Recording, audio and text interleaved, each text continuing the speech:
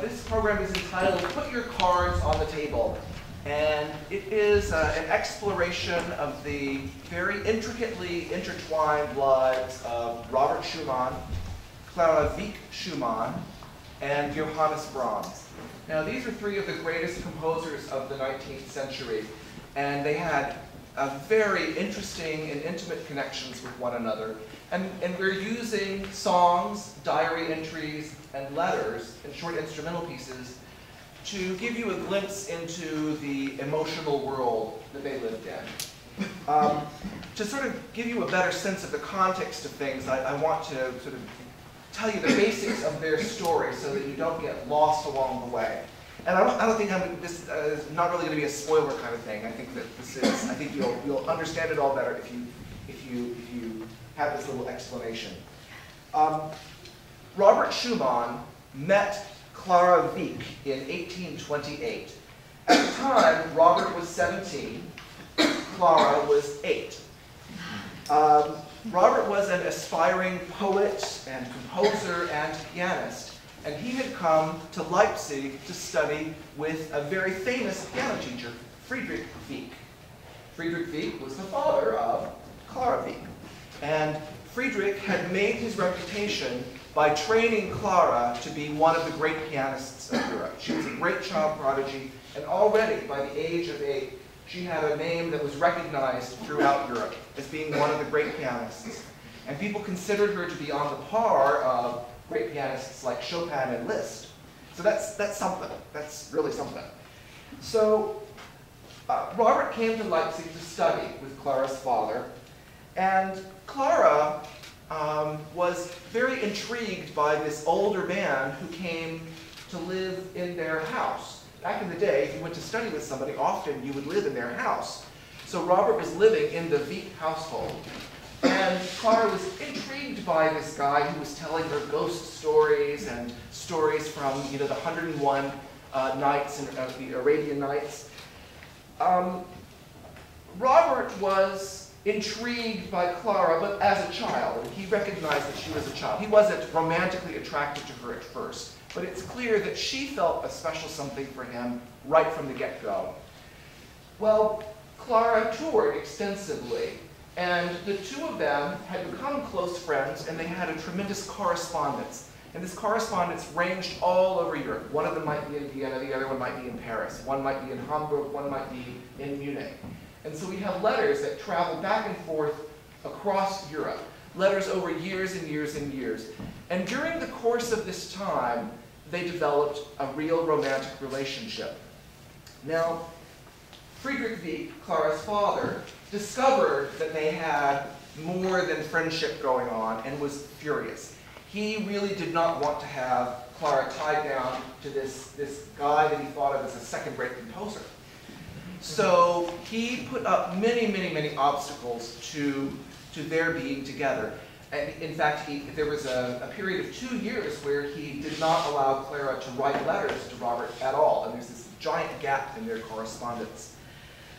But despite all of the obstacles that he put in their way, they nonetheless got secretly engaged to one another.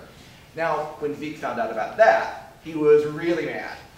And he took this terrible step of writing an 18-page declaration of all the terrible things about Robert Schumann and having it published in all of the major newspapers of Europe. I mean, completely slanderous. Just a terrible, terrible, terrible thing. So, under Saxon law, a girl could not marry without her father's consent until she was the age of 21. And Robert and Clara petitioned the court for an exception to this. And there ensued this very long and complicated court battle. Finally, as it turns out, they won. They were allowed to marry in 1840. And they started their married life together. And it was one of the great marriages of musical history because they studied scores together, they wrote fugues together. Clara wrote a piano trio, and Robert followed suit by writing his own piano trios.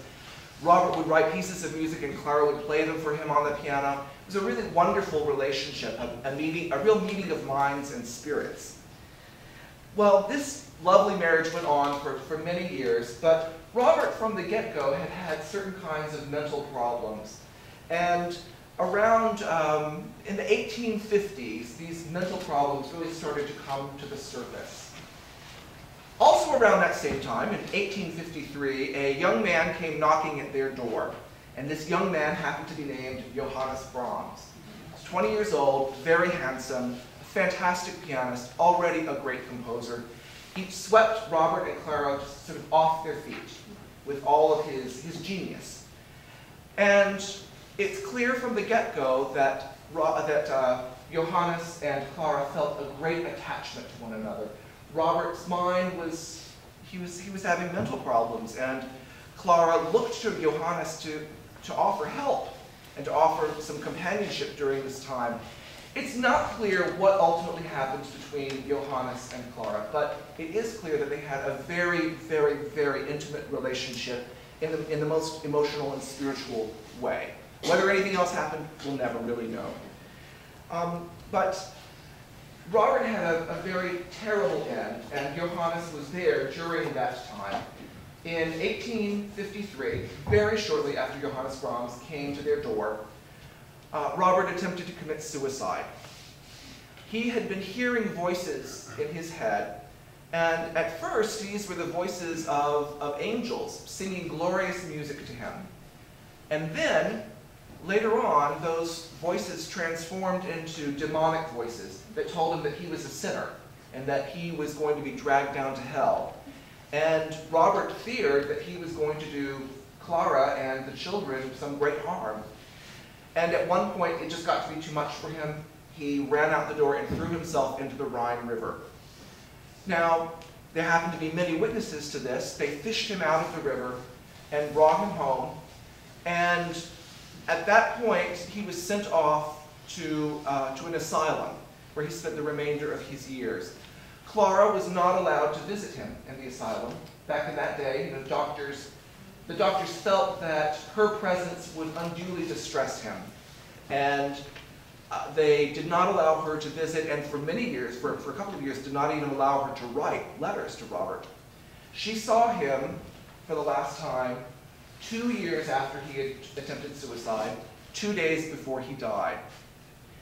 And, of course, Johannes Brahms was present during all of this. Johannes was a great comfort to Clara. Johannes helped take care of the children, helped her run the household while Robert was in the asylum, and actually helped finance Robert's treatment in the asylum. It wasn't a cheap thing back in the day. Didn't have health insurance back then. So then, after Robert died, it's unclear exactly what happened between Clara Schumann and Johannes Brahms, but unquestionably there was this very important third figure in their lives who had passed away and who cast a shadow over anything that would ever happen between the two of them. So this story that we're telling you tonight is ultimately, well, the first half is a very happy story. It ends in a very, very happy way, the first half. The second half, not so happy. Just not quite so happy. But I think there's, at the end of it, also a great deal of hope and anticipation of possible things for the future. Anyway, we hope that you enjoy this evening. Put your cards on the table with Clara Schumann, Robert Schumann, and Johannes Brahms.